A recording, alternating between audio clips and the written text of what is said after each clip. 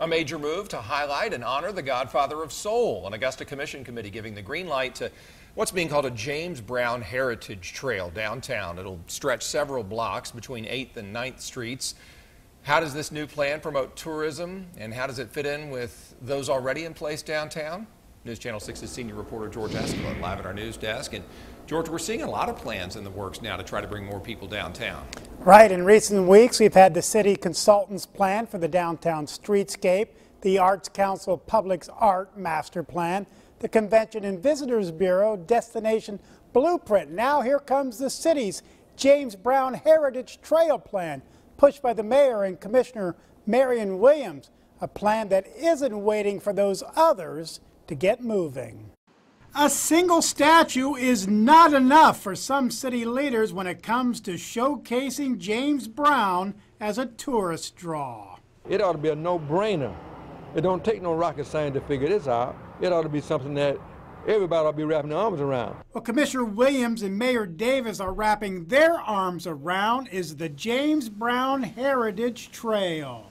Establishing the corridor is certainly an extremely important step. I applaud the commission for being willing to do that. Yesterday was a day for us to work together. But how would the Heritage Trail fit with other plans to bring people downtown? The CVB has its destination blueprint.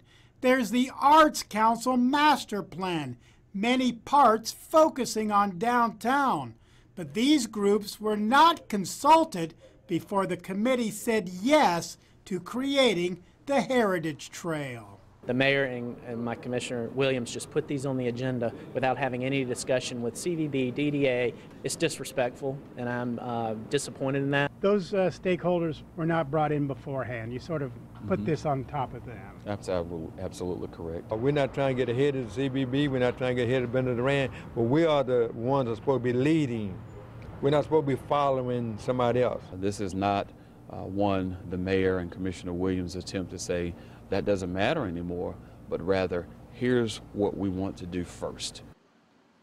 Now this is just a first step. There's no budget, no design plan for the Heritage Trail, no final budget, but the mayor is talking about grant funding, including community development block grant money. The full commission will get the final say on approval next week.